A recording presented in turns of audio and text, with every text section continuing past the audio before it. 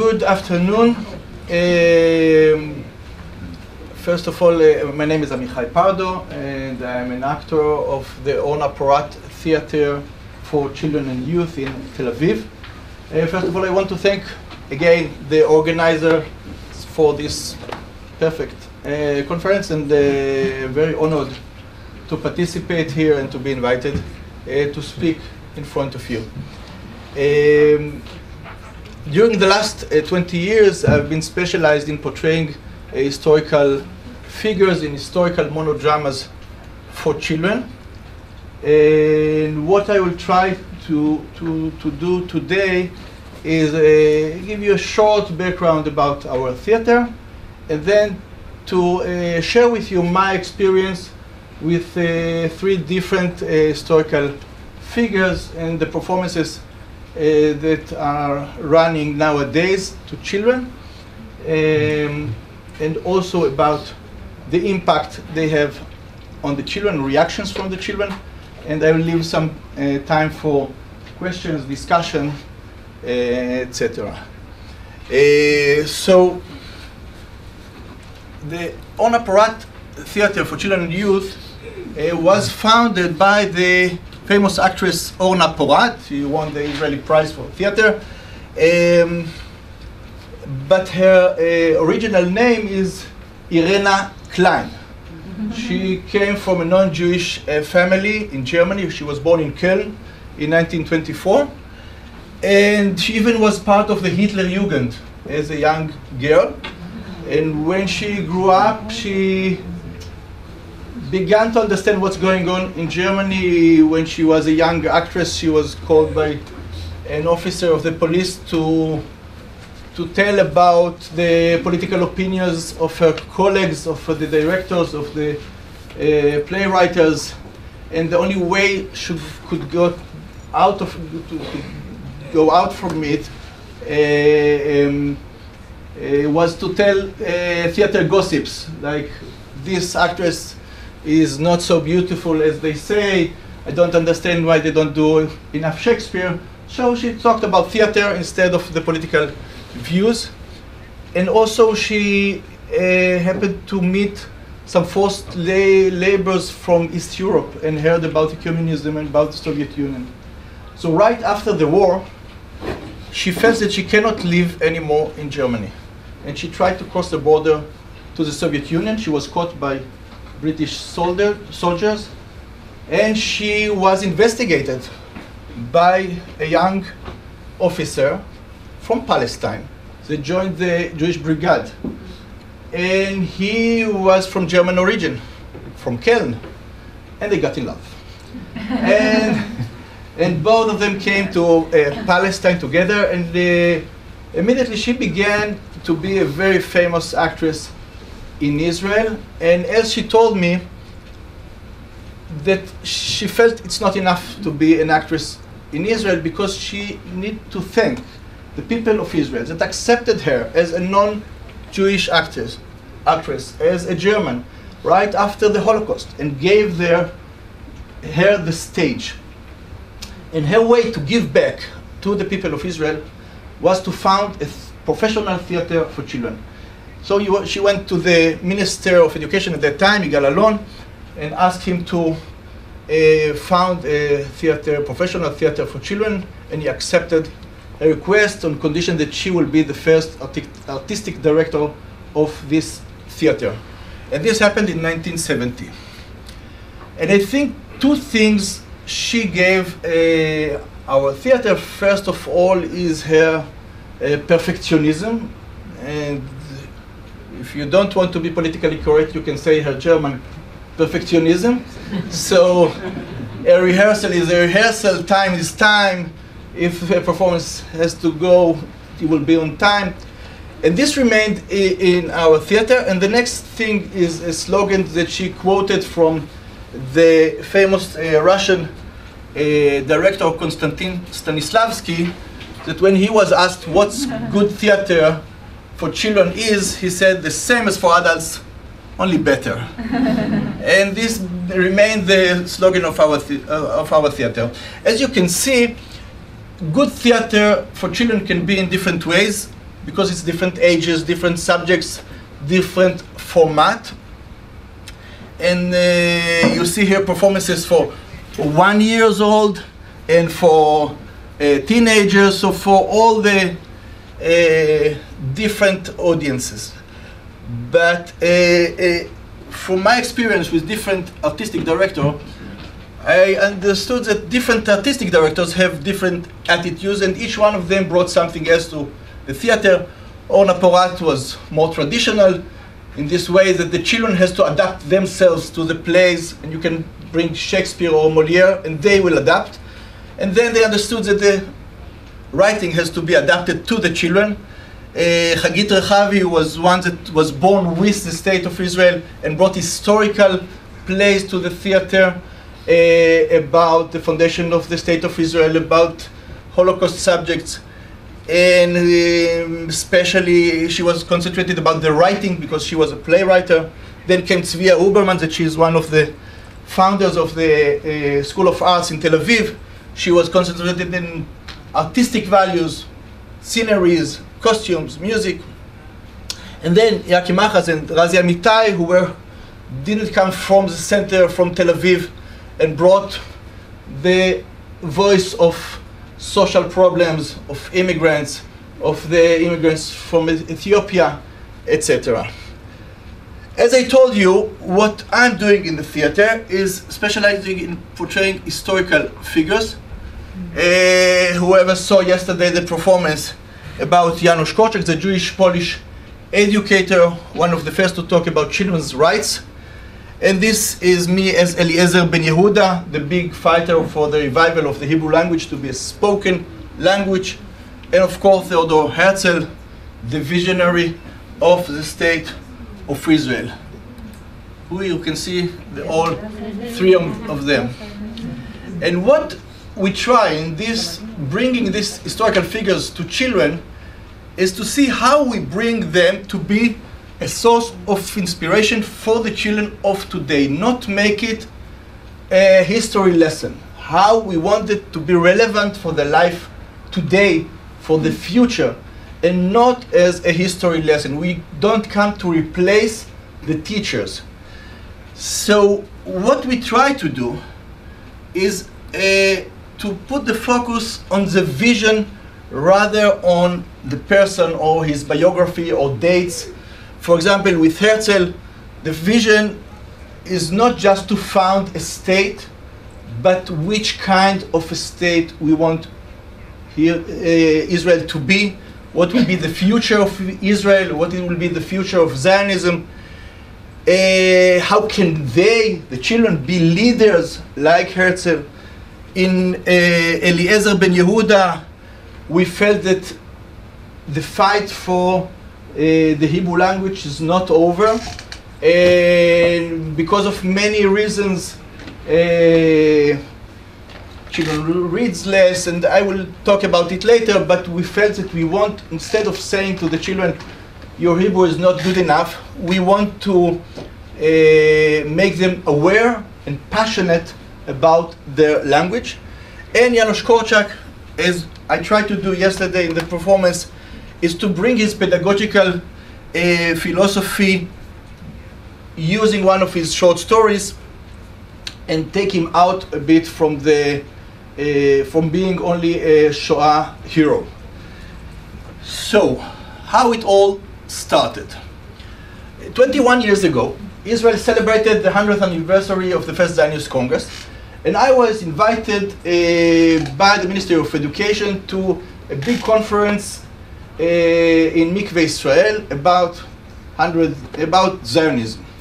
And it was very similar to this conference, a lot of teachers, a lot of principals, and they wanted me to make Theodor Herzl as a street theater, in format of street theater. And from day one, I saw that the impact was amazing. Everyone wanted to talk with Mr. Herzl and to talk with him about the political situation, about the peace process, about the economic crisis. A lot of talking about Israel of today. And this was what amazed me. They didn't ask Herzl about the First Zionist Congress. They talked about Israel of today, about the future of Israel. For them, it was as if you will meet, I don't know, Angela Merkel, and talk about the future of Europe. So it's like meeting one that you feel that can change things, can change the world. And this informal interaction was very powerful, and after 2-3 days I received more than 20 invitations to come with this figure to the children, to the schools. And then we had to think how we make this street theater to be a performance, and how it's not teachers, it's children, and how we adapt this to children. And I began to work with Gil Cernovich as a writer and director. And the first decision we made was to start with Herzl, the child. So the children can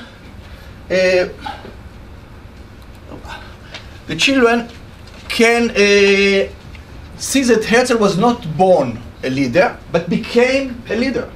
And it was like saying to them that you can be leaders too. So they see Herzl, the child, the student, the journalist, the politician, and only then what was called at that time the king of the Jews.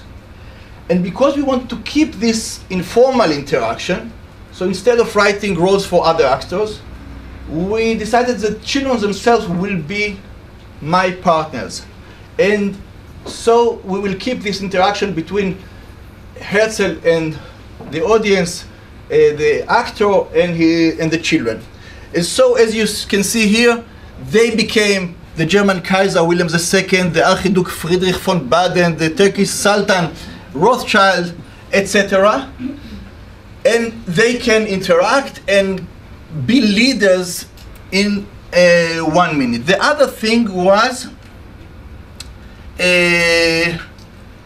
we want them to adapt the visionary thinking of Herzl, to make them have their vision.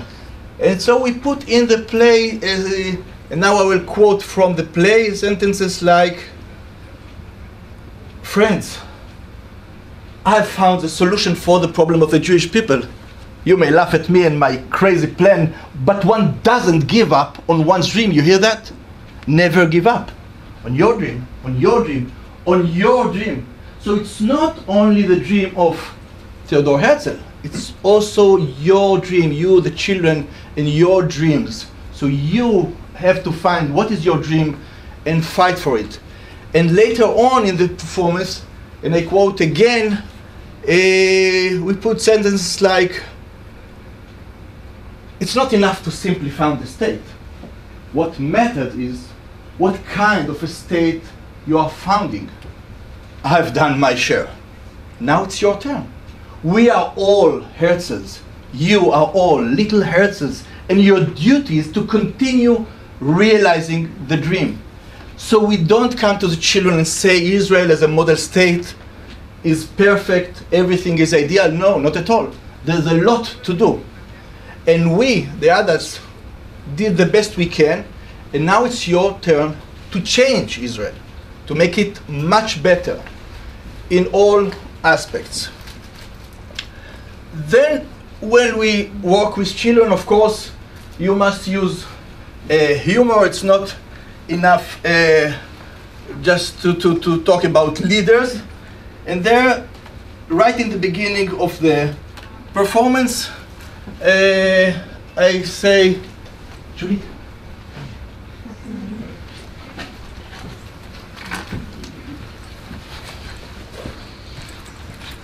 Father, mother, I met someone. She's a sweet, lovely young woman. And her name is? Julie. Julie is wonderful. And I fall in love with her. Julie, I'm 29. I'd like to ask you to marry me. Will you say yes? I will, Herzl. Oh, simple as that. Round of applause. Thank you. So as you saw, in 1 minute, I have in the audience, I have father, I have mother, I have Julie. So I have with whom to interact. And also when Herzl experienced crisis, he has partners. He has someone to share his feelings, and if we want to teach children to be leaders, they will have to face crisis too. Like when Herzl, no one wants to publish his book, The Jewish State, when he came all the way to the state of Israel to receive a negative answer from the German Kaiser William II, or in the Sixth Congress, when he comes with Uganda scheme, and people live in the middle of the Congress. And then again, there is a part of this crisis in the play when Herzl is saying, Julie, the Uganda scheme caused a great turmoil at the Congress. They called me a traitor. The Russian delegate said they will go to hell before they will go to Uganda. Mother, they said that the Africa scheme is a death blow to Zionism. Father, they were so upset. They said, how is it possible that after 2,000 years in diaspora, the Jewish people will venture out to live in the African jungle? They misunderstood me, members of the Sixth Zionist Congress. The Uganda scheme is merely a temporary solution until we get strong and organized and move to the land of Israel, I swear. If I forget you, Jerusalem, may my right hand forget its skill. Im shkachech Yerushalayim tishkach yemini. So the children understand it's their story, and they are part of the dilemmas of the crisis and of the vision of Theodor Herzl, and they understand that we address and we ask them to continue the movement, the vision, the dreams. Whoever saw my performance yesterday, and whoever know the philosophical approach of Janos Korczak, can see that in all we did, immediately we made the photo. Whoever knows the philosophical approach of Korczak knows that what we did in Herzl was very Korczakian, if you may say so, because it's this dialogue that Korczak wants to be between the adult and the child. The children are partners, not me the actors, you the audience. No, you can be actors like me, and they participate, and we put ourselves in the same level. And another principle is always to search for the child's point of view. When we start with Herzl the child, and to listen, to let the children participate, give them roles, as Korczak is doing too, when he gives them a lot of roles in the orphanage, and listen what the children has to say and what a child has to say as an individual. So it was very natural that the next performance will be about Janos Korczak. And this time I worked with another director, Ruth Kanner from the Tel Aviv University. And the problem we faced was that the only thing that I learned about Janos Korczak in high school was how he went with his children to Treblinka, and how he had this opportunity of not going with them, and he decided to go with them, like a father with his children. And we were told all this story in Yad Vashem, in Jerusalem, so it was all very tragic. And then I came across an article. I studied a bit education, an article about Janos Korczak, and I told myself, there's so much more in Korczak than his death, and we want to bring him back to the children, to the educators. So how we do it, how we don't go to the ghetto, how we don't go to Treblinka. And I talked with Ruth Kanner, and I told her that I came across a short story that is called 10 Matchboxes.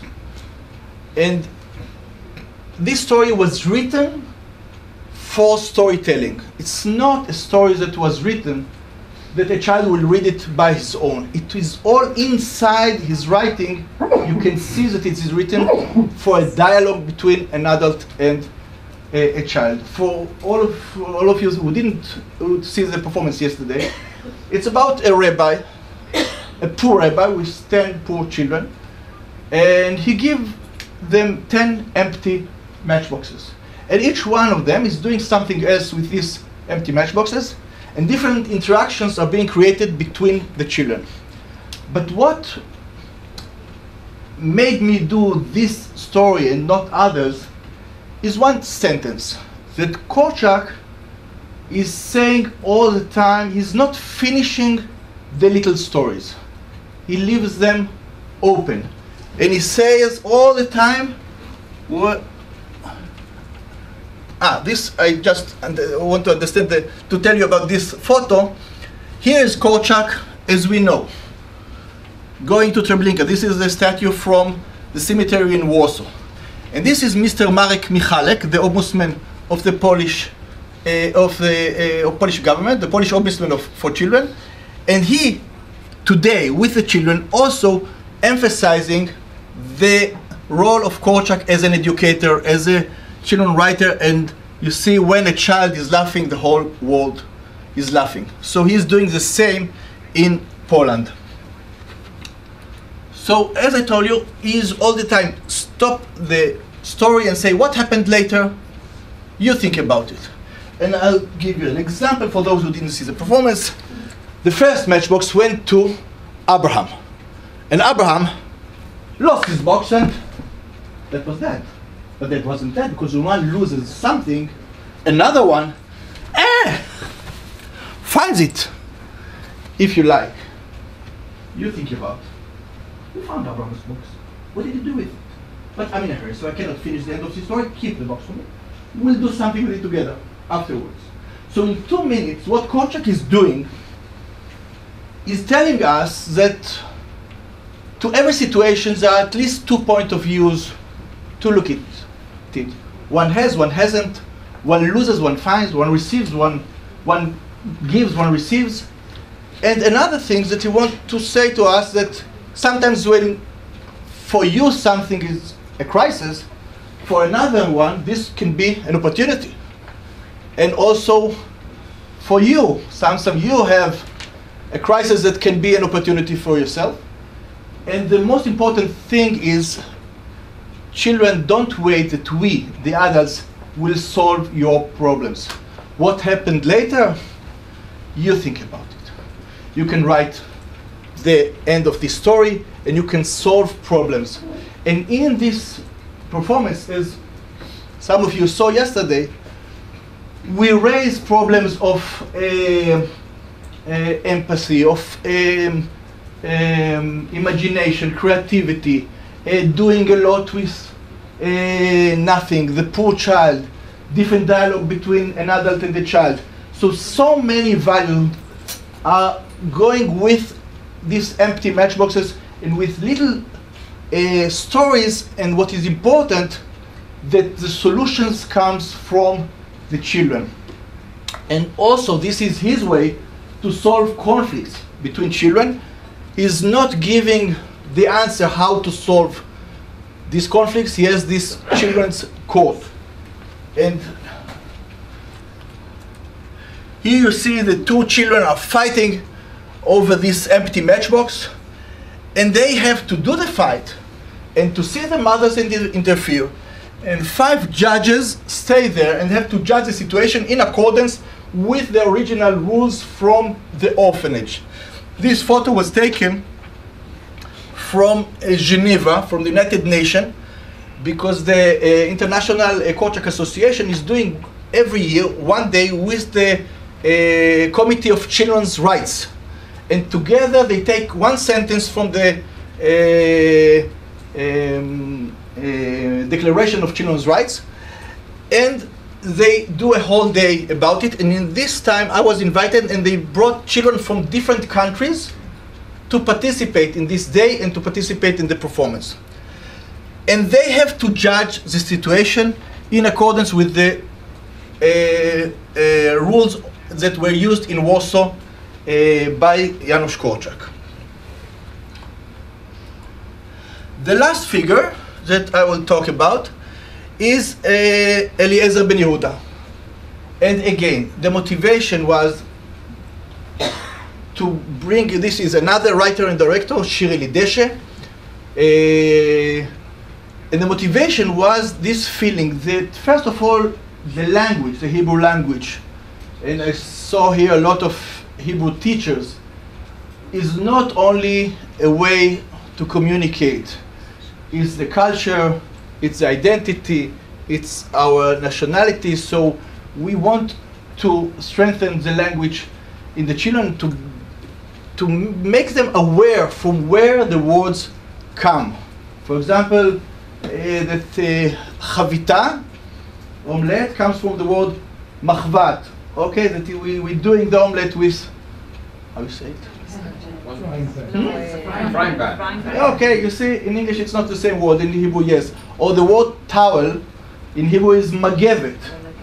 Who knows that the word magevet comes from Negev, this desert in Israel that is so dry. So we are making us like a desert.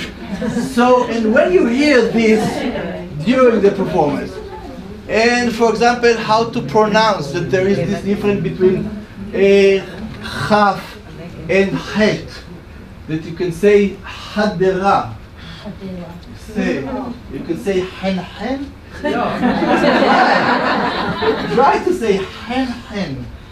Hen hen. Or to say ayin. Yes. Okay, those are not aleph. And all these things that the children in Israel, for them it's the same word, the same letter. And when they do it, it's a lot of fun because they try it, and it's difficult also for them if they don't come from the right origin. And in this way, they come from, even my children that saw the performance where they were already teenagers. They said, now we say words and we are aware where this word comes from Arabic, this comes from Yiddish, this comes from the Bible, this is a new word. And wow, I say something and it's in English, it's not, maybe we can replace it with a new word. So this being aware to the language is the purpose. And we did like one day when in the morning Eliezer ben Yehuda opened the window and he hear all the kind of languages, and in the evening he opened the window and he hears Hebrew. So we put all his life in one day because we didn't care about his life. We wanted to emphasize words, words, words, words, and the language, and that the children will try to taste the words that they use without taking care about. If we say that the performances are not focused about history, about details, this means that we need the teachers. We need the teachers to prepare the children before the performance. We need the teachers to talk with the children after the performance. This is, for example, a preparation booklet that we made for Eliezer ben Yehuda. And the teachers get it before the performance. And in this way they can teach them of what is dialect, what is Yiddish, what is Ladino, all these Jewish dialects, which words Eliezer ben Yehuda invented, which he didn't, which word he invented and were not accepted, and which word we are using in every day that there are new words and you are not aware that there are Hebrew words for these words. So all this preparation before and about his life and also afterwards to talk about it is very important, and this is why the performances usually go to schools, so you have the teachers that will give the background and will talk about it afterwards. And the same with Korchak, the same with Herzl. We need the teachers because they can go deeper afterwards to talk about what the children participated, enjoyed, but this can go to a deeper level. So now let's understand what are the reactions of the children. If I said in the beginning that what was important for us, it's a performance that will be relevant for the life of the children today, not only a history lesson. And here I quote from a child that wrote to me this letter. I wanted to tell you that something wrong is happening at school. The teachers keep saying how good Janusz Korczak's teaching method is, but they don't work according it. And that seems not right to me. I would like the teacher here also to listen to the student when he does something bad, to give him a chance and to defend himself. So you see, he's not talking about what happened, about the orphanage, about history. He is talking about his life in his school. And in many reactions that I get from the children after the performance, that they come and say, why not in our school? Why we don't have a children's court? Why we don't have democracy? Why the children, we don't have a newspaper that we can express ourselves? So they think it's relevant to their life. And also, for example, there is the fight, and I bring a child that is a bully a bit, and they judge him, and it happened to me a couple of times. And there are several sentences from the original book of rules. And 900 is the last one, that he should be thrown out of the orphanage unless another child take responsibility on him. And he sees that he doesn't get the 100, he doesn't get the 200, he doesn't get the 500. And I see a nervous child because he understands that they will give him the 900. And many times I take this child and tell him, relax, it's only performance. They're not judging you, they're judging the role. And then he's saying out loud, and it happened more than one time, no, I'm bullying too. So he can admit, understand that the children give him the punishment not because what happened in the performance, but because they are not happy with his behavior in everyday life. And his opportunity to say to them, yes, I know, I'm like this. This is the first step to change for him. So all the performance bring us to understand that it is relevant for the children today. Another example is on March 12, 17, I performed in Caracas in Venezuela. I don't know how many of you know the situation in Caracas. Terrible situation for the Jewish community and for all the people there in Venezuela. And I performed, and the children participated and enjoyed the performance. But the adults there cried, and I mean cried not literally, because they understood that here come Herzl to say to them, take your things. You have a place, you have a state, you have where to go. And when they heard it, they had to give themselves answers why we are still here. And one of them told me it's like before the Holocaust. The situation is horrible. And we stick to our places because of job, because of money, because of one old lady in the families that we don't know how she will adapt to the state of Israel, because language.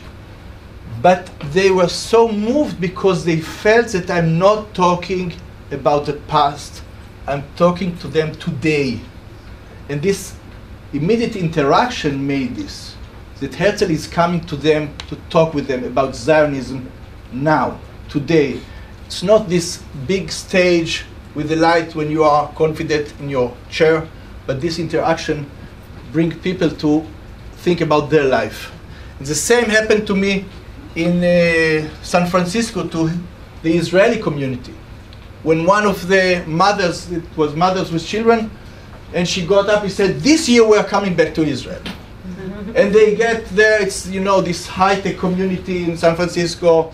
They have a lot of money. It's all people that came there because of the high-tech. And she felt that it's the last minute because her children were like 10 years old. If they will stay in high school, they will never come back to Israel. And she decided. When I talk about Eliezer Ben Yehuda, sometimes the reaction is negative, and I like it. What do I mean? This year, I performed with Eliezer Ben Yehuda in Carmiel, all the schools of Carmiel. And whoever know in Carmel there are a lot of Russian immigrants. And you hear more Russian than Hebrew in the schools. And some of them felt that I come with Herzl to say to them, speak Hebrew. And no, we want to speak Russian with Eliezer Ben Yehuda. So we speak Russian. So they came to me after the performance and began to speak with me in Russian. Okay, see, we heard all you have to say and we want to speak Russian. And what I felt, they got the idea.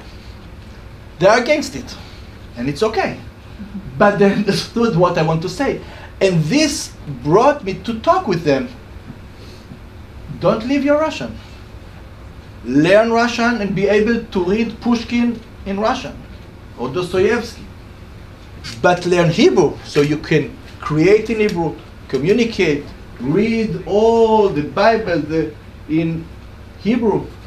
So this is, you have your Hebrew roots, and you have to connect to the Hebrew language, but don't leave the Russian language. And the other thing is that you are the one that will bring the Hebrew language to your homes, because your grandmother speaks Russian and maybe your parents speak Russian, but you have a mission to bring the Hebrew language to your family and to your children. So they understood that I'm not against the Russian culture, but that they moved and they have now to change things and to adapt also the Hebrew language. Okay, the last thing, solidarity and personal empowerment.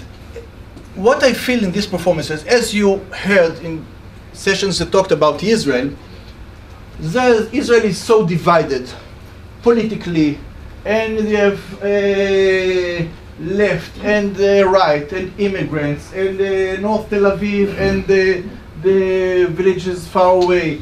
And there's a lot of tensions and a lot of arguments in Israel. But what I found, that when I come, for example, with Janusz Korczak, I can go to all the population in Israel. I even found myself in the same week performing to Arabic school in Jaffa and to a settlement in Judah and Samaria. And they all could identify with the educational point of view and philosophy of Janusz Korczak. So sometimes when you bring these historical figures, this can connect and be something that will be make a cohesion in the society and solidarity, and different people that usually argue can find these figures be a source of inspiration for them. And also it brings personal empowerment for the children, that they feel that they can be leaders like Herzl, they can be writers like Korczak. One time I performed in for immigrants from Ethiopia, and one child came to me at the end of the performance, because usually I try that the children will come to me after the performance. I say to them, you can see some pictures, or you can see a dictionary of Eliezer Ben Yehuda, or something that will bring them to these talks after the performance. And he told me, I want to be a writer like Janusz Korczak, but I don't have patience. And I asked this 10 years immigrant from Ethiopia, and I asked him, how many children saw the performance? He said 100. He said, how many remained to speak with me after the performance? He said 20. He said, how many children remained till now? He said, we are 3. So I said, you are one of the 3 that have more patience than all the others. So of course you have patience, of course you can be a writer. So sometimes these interactions are not in the performance, but after the performance. So as I said, it brings solidarity in society and empowerment of the individuals. Okay, we have some time for questions, discussion, whoever wants to ask or say something. I'm here. How do we get you to come to our school? This is Eran Berkovich, you heard about him? Yeah. This is the person. Yes, the World Zionist Organization is taking me to all Jewish communities all over the world. And in Israel, of course, I perform a lot. If you don't have question, I give you only one. Oh, okay. Sorry, it's more of a question about your practice. So, do you find there's much of a difference on the responses of the children if you perform in Hebrew or in English? No, I find it's not the question of language, it's question of culture. So of course, whoever worked with both societies know there is difference between the children in Israel and children in Australia. I never heard an Australian teacher telling the class before the performance, if we will not be quiet, we will not start the performance. What usually happens in Israel. So, and many times it's 10 minutes before we start the performance. And of course, for example, I performed in Poland, and I didn't hear that the children entered the venue. And I was surprised that I have to start the performance, because it was like 70 children of high school that entered the venue, and they didn't hear anything, and I was at their room. So there are different. On the other thing, children in Israel love to participate, and all of them want to be on the stage, and all of them has opinions. And when you ask them, if you have an idea, what can I do with my empty matchbox, they have 50 ideas. So it's a startup nation, as you know, and also it begins from the children. What language? Yes. How did you decide on those 3 characters, and do you do others? I do mostly these characters. I had an experience with another character of Van Gogh that I did, but as you know, he's not Jewish. So, so then I thought maybe I should take Chagall. And this was really different. And this time when we did this performance, it was not interactive, because we felt that Van Gogh is not an interactive man. In a way, he was so inside his madness. What we did there was actually very interesting. We took the last painting of Van Gogh that are Orvim curves, crows.